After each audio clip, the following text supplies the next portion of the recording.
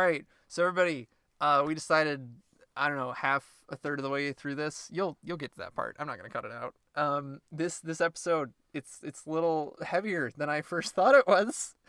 So we're just gonna warn you now. In this video, or this episode rather, we talk about war and political dissidents, some all around not so happy things. So if you don't like that, don't listen. Yep. But still subscribe and thumbs up. Smash that like button. Okay, bye. All right. Welcome, everybody, back to the Real Fishing Podcast. I love that game. I know, right? That game, like... Well, okay. I've never played it, to be fair, but I've watched you play it. It's... Well, okay. Okay. I don't know if I love it anymore. Okay. But I loved that game as a kid. I mean, I don't even like fishing, but why is it that every game with the fishing mini game, or just fishing in it, that's what I want to do, even though I don't like fishing. Right. But in games, I don't know. Like Final Fantasy 14. It's satisfying, and Stardew. And that's a hot topic. Yeah. Fishing and Stardew. Fishing and Stardew. So, I know I promised last week a spicy topic. We said fishy, even. Fishy. That might have been a little bit misleading. Okay. Just because I wanted to get you to watch the next one. I clickbaited you. I'm sorry. Oh. No, today, I have a prepared outline, as I did with the previous one, about whether or not Osamu Tezuka was furry. This one's a little bit less fun. This is about the story behind the first joint Japanese-Russian film ever made. That's fascinating. It's a story. Yeah. It's a story. Is Manchuria involved? A little bit. Oh, of course it is. Just a little bit. Not, I mean, it was the time, Oh boy, this is gonna be a humzinger. Don't worry, I'm gonna. Humdinger? How do you say that? Humdinger. That's stupid. It should be humzinger. Look, I don't make the boomer rules. Okay, so let's talk about some boomers. No, they're older than that. So I'm gonna tell you a story about the director, Yoshiko Okada, and her story of how she became the co-director of the first Japanese-Russian film ever. All right. So, Yoshiko Okada was born in Hiroshima Prefecture on April 21st, 1902. So, she's getting up there in age. That's what I'm saying. What would she be, 120 now? Yes. Happy 120th birthday. In a few months. And in her 20s, she began acting for Nikatsu in specifically 1923. So when she was either 20 or 21. And throughout the 20s and into the 30s, she gained her fame as an actress at Nikatsu as well as Shochiku. And she worked for famous directors like Mikio Naruse, Yasujiro Ozu, and some others. And I literally I wrote this outline like 15 months ago, and I put "and others." So they weren't the only two. Etc. So the story actually picks up, though, when Okada met and fell in love with a man by the name of Ryokichi Sugimoto, who is a stage director and a prominent member of the Japanese Communist Party. Oh, boy. As well as a translator of Russian into Japanese. Oh, boy. And together, they decided to defect to the Soviet Union. At the time that the two of them met, they were both married, but they other people. Yes, to other people. But they decided to... I guess that's not technically eloping, because eloping is when you go and get married, right? I think so. So they ran away together, essentially. Into the sunset. Into the sunset. Of Russia. Earlier, in 1932, he had tried to flee Japan to the Soviet Union alone, and he did that by sailboat. But for one reason or another, I could not find a specific reason, he did not make it, and he came back to Japan.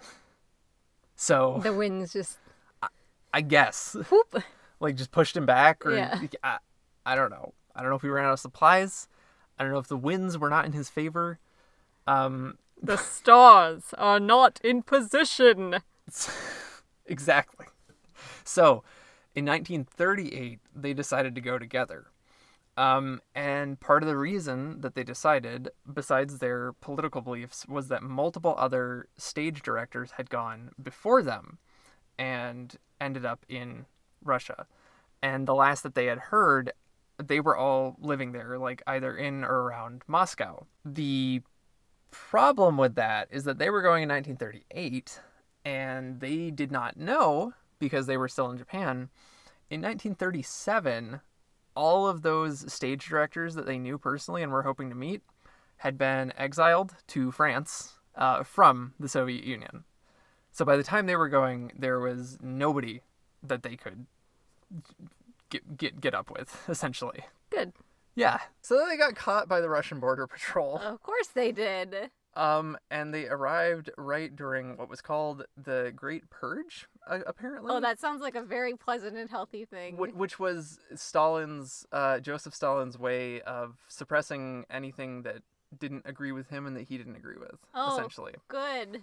So they were both captured, and he did not make it out alive, to put it lightly. Oh, jeez. And she was sent to a labor camp for a decade. So she spent the entire 40s. This is like a depressing. That's why I said it's not really spicy. There needs to be like a warning on this episode. At the end, we'll record something and put it at the beginning. Yeah. So then basically she was stuck for basically the entirety of the 40s. I guess that's one of those things where it's like, whenever you're feeling down, just remember you're not in a Russian labor camp for 10 years. Nope. That's good. Yup. I guess it could be worse, right? Yep. So, eventually, in the late 40s, so this is after World War II at this point. So this is after the place where she was born was bombed. Yes. So not only has she left everything behind, right, lost the only person that she really knows, it's been alone for 10 years. Yes. In a labor camp. Yeah. And it wasn't clear. And her hometown's been nuclear bombed. Well, it wasn't clear whether or not, like, how much information she had at the time of what was going on in Japan. She probably didn't have much. Right. Yeah. I mean, because the infrastructure wasn't the same as it is now, but also, like, I'm sure Japan and Russia both had vested interests in, like, not talking to each other. Yeah. Yeah. You know what I mean? So she made it. She was finally released in the 1940s, in the late 1940s, and she went to work for. So that means she was in her 40s. Yes, because she was born in 1902. Yeah. So yeah, she would have been like in her late 40s at this point. And she went to work for Radio Moscow because, in spite of being imprisoned for 10 years, she did not want to go back. Wow. Yeah. That's a decision. Deep-seated hatred. Yeah, I know. And you thought you hated your hometown. Well, that's the other thing too that I found interesting is nobody really explored why she got to the point that she did politically, or like how she reached the opinions and the political beliefs that she did early on that made her want to. I mean, you can kind of extrapolate from like the situation that was going on, that if she was already left-leaning and leftists like were not treated well in pre-war Japan, but nobody explicitly said why she ended up like going. Because that might be like making an assumption. Like if That's she true. never said, that's true. I could see why any kind of like scholar wouldn't want to like assume. Yeah. Or put words in her mouth or something. Yeah, absolutely. And so then in 1950. But wait, there's more. There's a lot more. We haven't even gotten the movie yet. I know. In 1950, she married Shintaro Takiguchi, who was an actor who worked on A Page of Madness, actually. Okay. We have a video for that. He also ended up in the Soviet Union at some point. And the reason that he ended up there, all right, this is the doozy. Oh boy. You asked if Manchuria was involved. Yep. So he worked on A Page of Madness in, I think that was 1926 that came out. Yeah. And in the 30s, he was drafted into the Japanese military and sent to Manchuria. And he was there at the end of World War II when he was taken prisoner by the Russians. And he also ended up at Radio Moscow after being released from Russian military imprisonment. Oh my gosh. Because he also didn't want to go back to Japan. He was like, I'm just going to stay here. What? I'm just going to stay in Russia. Did they just really like the snow? I don't know. I don't know. So. I mean, all jokes aside, like, I get it. Like, yeah. Like, sometimes you just do not align with where you were born. Of so, course. like, this isn't me trying to make fun. No, I'm just trying to make this very deep and heavy episode a little lighter. No, I know. I apologize. There's no warning. I thought this was a really interesting story. Even if your it's really sad. Your definition of interesting might not align with mine. So, you want to know something else interesting in that regard? Oh, God. So, in 1952, because she was now, the two of them were now working at Radio Moscow. And they're married. A Japanese Diet member visited the Soviet Union on, like, a diplomatic trip. Okay. And met her. In 1952, nobody in Japan knew that she was still alive. Because they assumed that in 1938, when they ran away, both of them died. Okay, so it's for been 14 years, nobody in Japan knew. And so he was the first person to show up and be like, wait, what? Oh, but because she was an actor. Yes. So, like, that's... So I was like, why do they care? And he was a stage director. Yeah. So, like, they were both, at least moderately famous. Yeah. And so that was the first time that anybody in Japan had heard of her in a decade and a half. Wow. I told you it's interesting. I mean, like, if you want to fall off the face of the earth, go to Russia. Yeah, apparently. But probably don't. Maybe don't. I mean, I don't know. I've never been to Russia. I haven't either, but I don't know. It's big and scary and snowy. Yeah. Yeah. So, at that point, she began translating stage plays into Russian and from Japanese, I should say, and also directing them. And that began in the late 50s. So at this point, she's been there for like 20 years. Yeah. And she's in her late 50s. Yeah. And so... She still hasn't made this movie? No. So she was starting to gain notoriety there as a director at that point. Okay. Not as an actor. And as a translator, obviously. Mm-hmm. So, in the 50s and the 60s, after Joseph Stalin died, Nikita Khrushchev took over as the premier of Russia. And he apparently was a little bit more lax in terms of people disagreeing about things. Oh. Again, gross oversimplification. I'm sure historians in the comments will tell me that defining what is known as the Khrushchev thaw as him being a little more lenient is probably not the most accurate thing. But for the intents of this story, we need to know that the types of media being produced and things like that were not as stringent anymore. Yeah. Like, more things were allowed. And in fact, in the late 50s, he was the first leader of the Soviet Union to ever go to the U.S. to meet the president. So, because earlier, Joseph Stalin had apparently asked President Truman to come to Russia to meet him. And Truman was like, why the fuck would I go to Russia? Because it's like, snowy. That just seems, yeah. You're just going to snow me in? Like, what are we going to watch movies and eat popcorn? I don't know. Netflix and chill, man. Oh my God. Is that the I've always pairing? Forget that that's actually a euphemism. Yeah. President Truman and Premier Stalin. Stop. Netflix. Stop. No, stop. I forgot that it's a euphemism. So, because of the Khrushchev thaw and things getting a little more lenient, as we're going to say in our Cliff Notes version of history here, she was offered, because of her work in translation and directing and stage direction, she was offered the opportunity to co-direct, I should say, the first Soviet film to not depict Japanese people as the enemy. So it was kind of a big deal. Yeah, it's kind of a big deal. And she was like the first to make a joint production. It's kind of a big deal, but it's also kind of like fascinating that the person who's going to co-direct a movie about Japan not being the enemy is the person who defected from Japan right, and hasn't wanted to return in more than half their life. I should also note, the film didn't come out until 1961. So wow. that was like 16 years after the war ended before there was a sympathetic depiction of Japanese people in Soviet film, which is, I find that kind of fascinating too. There's a lot of strange undertones. Right? Yeah. See, that's why I said it's interesting. Oh, yeah. So the film would be known as 10,000 Boys. Oh, baby. It was co-directed by, and I apologize, I don't know Russian, Boris, I believe it's Buneyev, and both Okada and then husband Takiguchi, the guy that she met at the radio station, they both acted in the film alongside other Japanese expatriates living in Moscow and other Asian people who also lived in the Soviet Union, because I guess they couldn't find enough actually Japanese actors. Oh my gosh. So they were like... Man, that's crazy to think about, though. Like, to be in a place where you can't even find enough people to...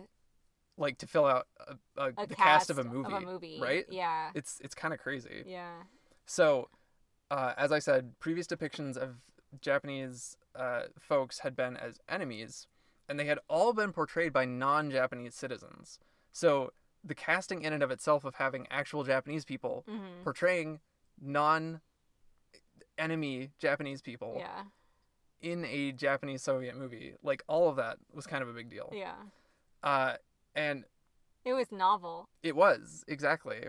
And it was filmed in Georgia, which was, at the time, Atlanta? Soviet Republic. Yeah, they got those tax write-offs in Atlanta.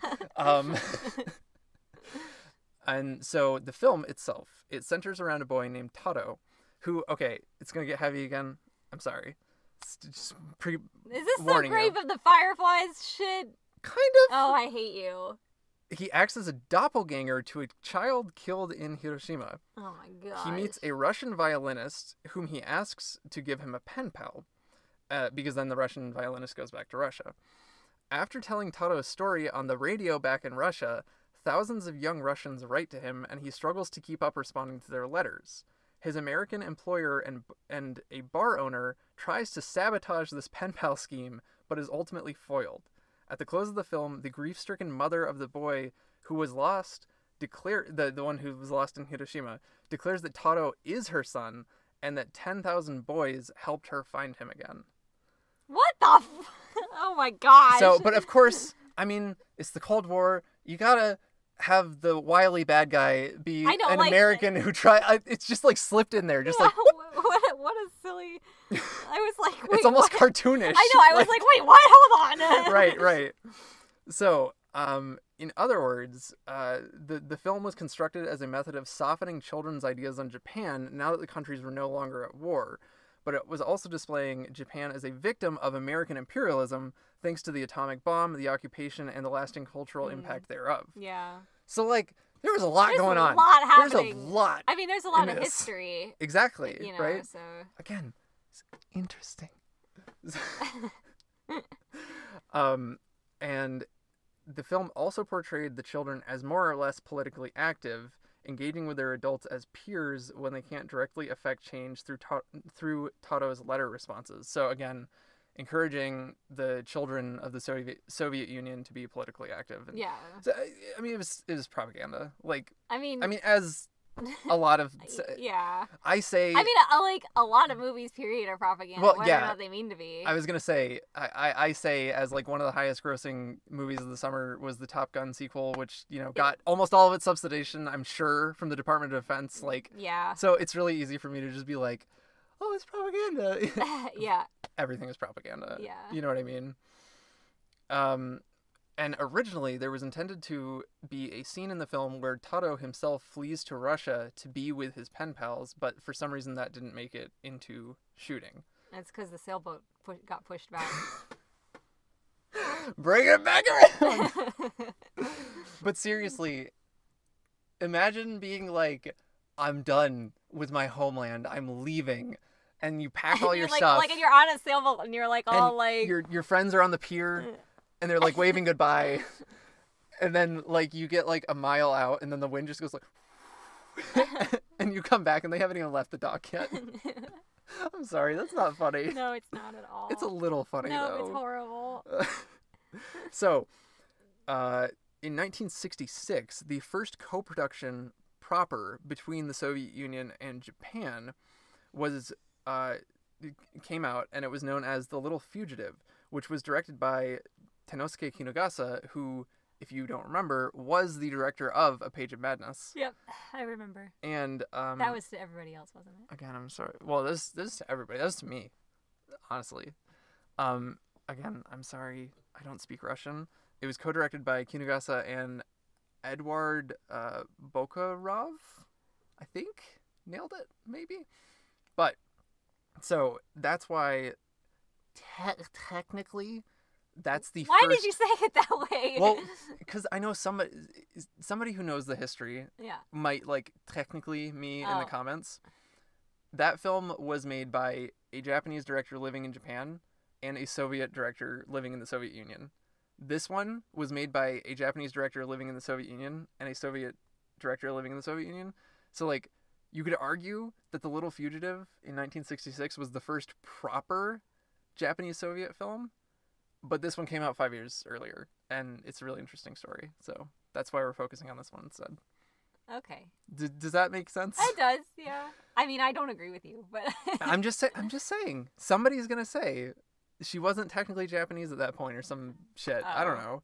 Because she had lived there so long or something. So, for a time after this, the details are really, really obscure as to what her career was. Like, this is the last thing that's, like, really heavily recorded. She had a few acting credits in the Soviet Union, but outside of that, it's really difficult to find information on her for, like, 2.5 decades. Wow, she led a long life. Yeah, dude, right? Yeah. Like, goals. Maybe not. Not how she got there, but... So, Takiguchi, her husband, died in 1972, which, okay... Let me guess, tuberculosis. So, actually, I did not find a cause of death for that. But, so, in 1952, after she had been in an internment camp, or in a labor camp... The 70s is a little too late for tuberculosis, too. But... I mean, people still die of that, don't they? Yeah, but it wasn't, like... As rampant.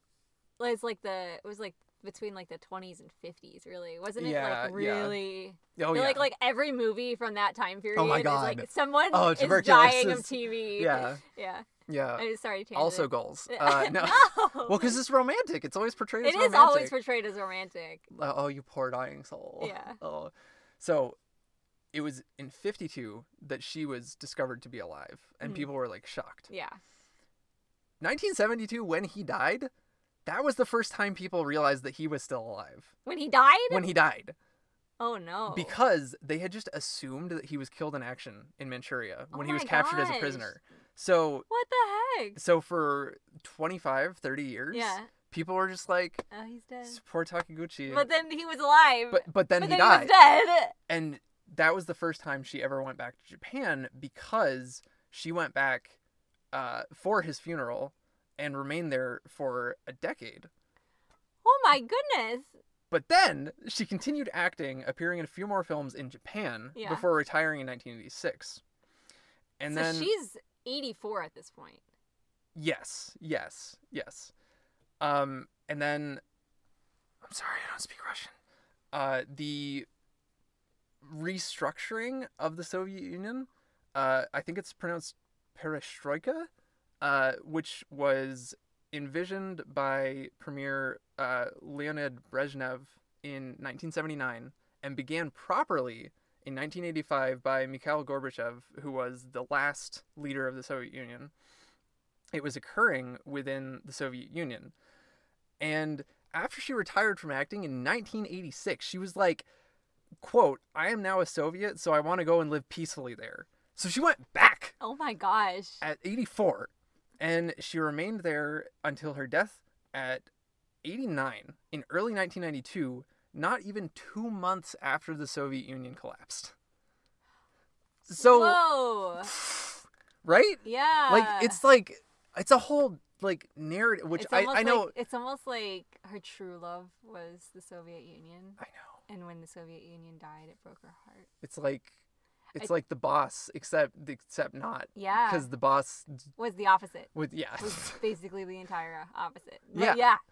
So, no, I know it's kind of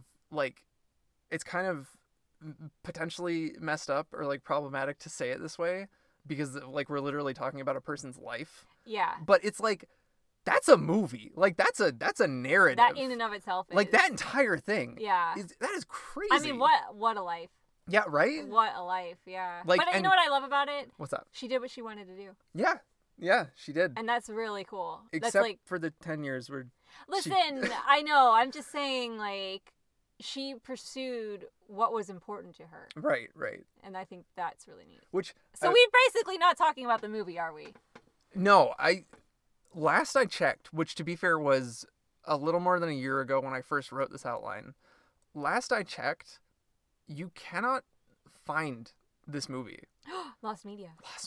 Which, it could be wrong. It could absolutely exist and just not have gotten, like, a digital release. Yeah.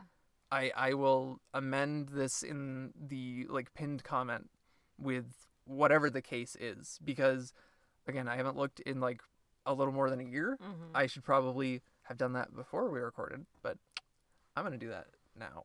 So, okay. Keyboard noises. But yeah, also I would just like to say, like, for the record, I purely picked this because I found it to be a really, really fascinating story. I'm not making any sort of moral or political judgment about literally anything that we talked about.